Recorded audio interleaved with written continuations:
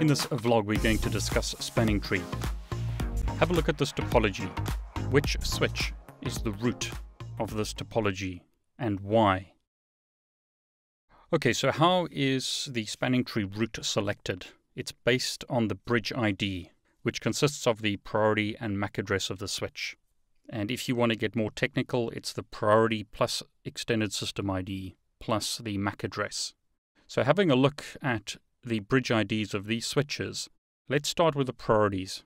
So 4097, 4097, 32769, 32769. So the two switches with the lowest priority are switch 1 and switch 2. Now we can't use the priority as a tiebreaker, so we need to look at the MAC addresses of the switches. So first four hex values are 0004, they're the same. Then we have 18D2, and on this side we have 181C. So I would say that this switch is the root because it has the lowest priority and MAC address. So on switch 2, show spanning tree. Notice the root switch has a priority of 4097. MAC address is this. That is the priority and MAC address of the local bridge or local switch. And that is the values for switch 2. So switch 2 is the root in this topology. Now in the old days, the switches would have a priority of 4096 as an example. But these days, the extended system ID is used in combination with the priority. So the priority for VLAN 1 is 4097 on this switch, which is a combination of the priority plus the extended system ID. Have a look at my CCNA course for more details of that, or have a look online for extended system IDs. So this switch is the root of the topology. So here's another question. In the spanning tree calculation, what is determined next? Once you have the root switch of the topology, what is selected next? And the answer is root ports. Every switch in the topology needs to choose a root port which is its best port to get to the root bridge. So as an example, on switch 4, gigabit 00 is going to be the root port because that's the best port to use to get to the root switch or root bridge. We can confirm that by typing show spanning tree VLAN and the VLAN number, which is VLAN 1 in this case, root. As you can see, the root port on the local switch to get to the root bridge is gigabit 00. The path cost to get to the root bridge is 4. Root ports are determined based on 4 criteria. Lowest path cost, if that's the same, then it's the lowest neighbor bridge ID. If that's the same, then it's the lowest port priority. If that's the same, then it's the lowest port ID. So which port on switch 1 will be the root port? Which port do you think will be the root port on switch 1? Is it gigabit 01 or gigabit 00? The answer is most likely gigabit 00. Assuming that we've got default values, typically in the exam they will let you know if they've changed something. So show spanning tree on switch 1 shows us that gigabit 00 is the root port, gigabit 01 is an alternate port.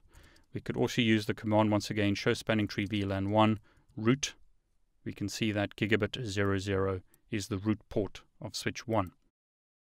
Now the reason why gigabit 00 is chosen before gigabit 01 is because the priorities of the ports are the same, but notice the port number of gigabit 00 is 1, and the port number of gigabit 01 is 2. So gigabit 00 has a lower port number, so that is selected as the root port. So gigabit 00 will be the root port of switch 1. Now what about switch 3? Which port is its root port? Path costs are going to be the same. Let's assume that all these links are gigabit links. Path costs haven't been changed. So we can't use the path cost to determine the best path to the root bridge. We need to use something else, and that's a lowest neighbor bridge ID. So look at switch 1's bridge ID, look at switch 4's bridge ID. Which one is the lowest? It's going to be switch 1. So the root port on switch 3 is gigabit 00. Let's confirm that though. So on switch 3, show spanning tree VLAN 1, root port. Root port is gigabit 00. So this is going to be the root port of switch 3. So once we've determined who the root switch is of the topology, or root bridge of the topology is, we then select root ports, which we've done now. What gets selected next in the spanning tree calculation? What's the next option? So the next step is to choose designated ports. Designated ports are chosen per segment. So you need to look on every segment and determine which port is the best port to use to get to the root bridge. So this is going to be the best port to use to get to the root bridge on switch 2, I would say. And I would say the same on these ports. Generally, all ports on a root switch are designated ports, except in some cases, as an example, if you loop cables on the root switch. So show spanning tree. Gigabit 00, 01, and 02 are designated ports. They are forwarding. The switch does have other ports shown in the output here, but the only ones connected in our topology are gigabit 02, 01, and 00. So those are the best ports on this segment to use to get to the root bridge. So on this segment, which port is the designated port? Put your mouse in the middle of this cable and work out, is this a quicker path or is this a quicker path? The path costs of all these links are the same. So this is 1.5 links. This is half, 1.5, 2.5. So it's going to be quicker to go via this port. So this will be the designated port on switch 4. To confirm that, show spanning tree on switch 4. Notice gigabit 01 is the designated port. It's the best port to use to get to the root bridge on this segment. What about this segment? We could go this way, or we could go this way. So the quickest way is going to be via that port on switch 1. Let's confirm that. Show spanning tree. Gigabit 02 is a designated port. It's forwarding. So we've now worked out who the root bridge is. We've worked out the root ports, and we've worked out the designated ports. All other ports in the topology become blocking or discarding ports. So blocking, blocking. Let's prove that. On switch 1 again, gigabit 01 is what's called an alternate port. It's blocking. Notice the state is blocking.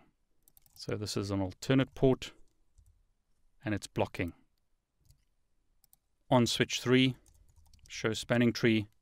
This is an alternate port, and it's blocking. So gigabit 01 is also blocking as an alternate port.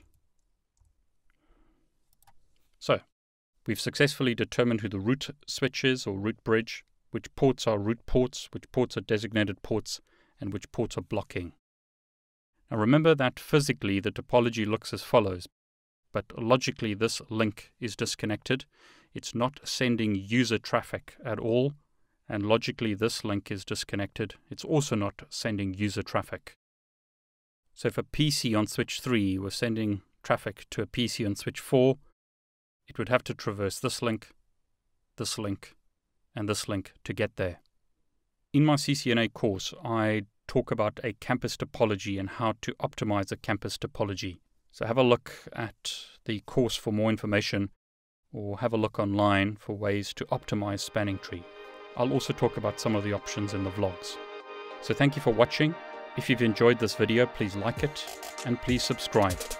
I wish you all the very best.